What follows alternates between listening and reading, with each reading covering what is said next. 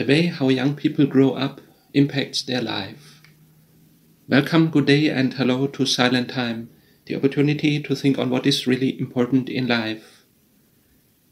Have you already noted that there is a constant battle, a constant war going on between God and the devil, between the kingdom of light and the kingdom of darkness, between the angels who try to protect and help and the evil spirits who try to destroy and confuse.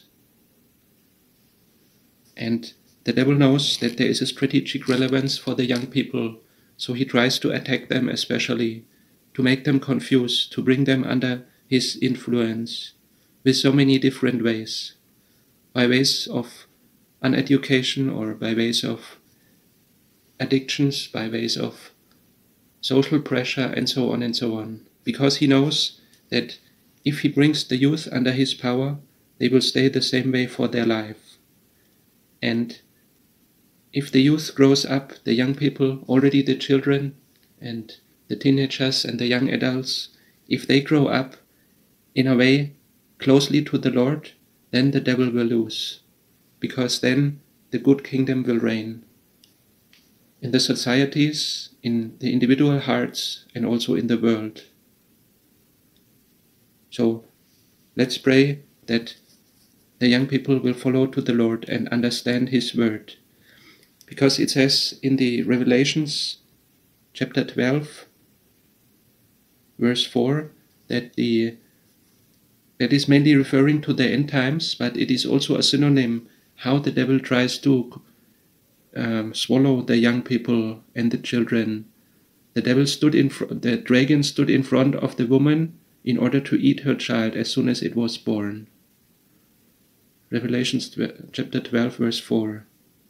So let's pray for protection, for good education, and that God, with His good Spirit, protects and guides the people. Lord, we thank You for Your word of clarity.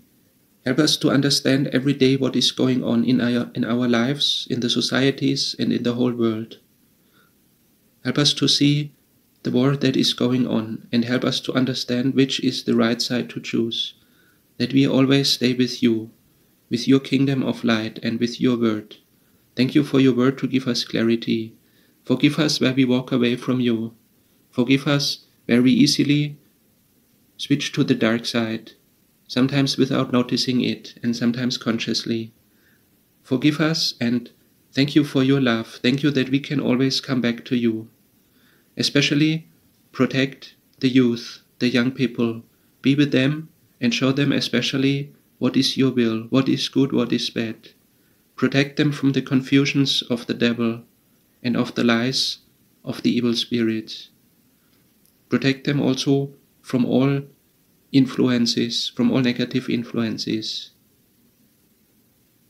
for body and mind and spirit. We pray that You guide them and guide all through this life towards Your eternal kingdom, where we praise Your holy name forever. Amen.